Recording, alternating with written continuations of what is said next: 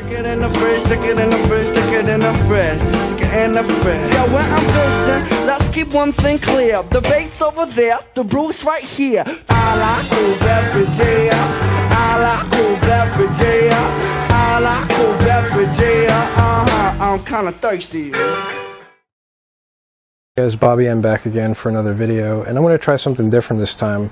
I'm actually thinking about doing a beginner series because I feel like I've been getting pretty technical with my videos lately, and I realize a lot of the folks on YouTube are probably either non-brewers or wanting to get into the hobby for the first time. So I'd like to back up for a minute and do a few short videos on some beginner topics and skills that you need to develop to be a good brewer. So today's episode is going to be on taking hydrometer readings or specific gravity readings to measure how much sugar you have in your wort. Now I just filled up my hydrometer sample jar here. It's just a plastic tube with a base on it so it stands upright. And the most important thing to do is to measure the temperature of your sample. Just take note that I'm going to just round it off at 68 degrees, okay? Now, there are a lot of different styles of hydrometers. They really all basically do the same thing. This one goes from about 1170, you can see, all the way down to 990. Now that would be like a cider or a wine could possibly go under 1.00. So this is a wide range hydrometer. I could do from a barley wine all the way down to the final gravity of a cider or a wine. Now, a quick tip I have for you is to figure out where the wort needs to end up on your jar or your test tube in order for not only to get the wort up to a nice readable area at the top of the test tube, but also so that you don't overflow the tube. Okay, so the way to do that is to fill it up with the hydrometer inside and get it to near the top. And now remove the hydrometer and then put a Sharpie line right on your jar at that wort level. That way you know exactly how high to fill it up every time. So drop your hydrometer into the sample and give it a quick spin to dislodge any bubbles that might be at the bottom, which will skew your reading.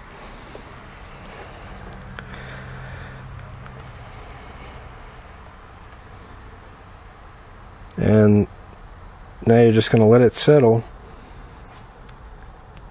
and look directly at the surface of that wort.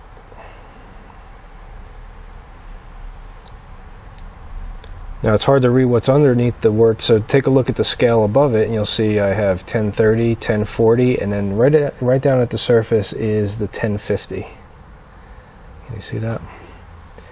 Now if you rotate the hydrometer glass a little bit, you'll see that there are smaller increments. Those are usually in 0.002 increments. So if it was floating one line above the 1050, we'd have 1052.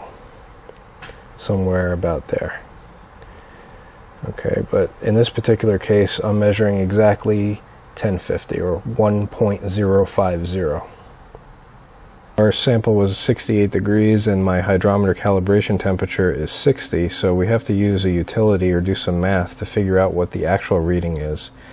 I use Beard Tools Pro, and there's a little utility in the calculators that allows you to do this, and I'll show you the entries here.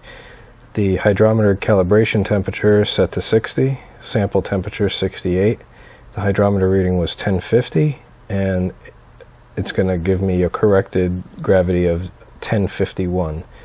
Now you can notice that the difference isn't really that great, only because the calibration temp and the actual temp is pretty close. It's only variable by 8 degrees. While these utilities are pretty accurate, I would recommend getting your sample down as close to your calibration temperature as possible, because the margin for error increases as the delta between the temperatures go up. So don't take a sample of boiling wort and drop your hydrometer in there and expect this conversion to be accurate. It will be off by several points.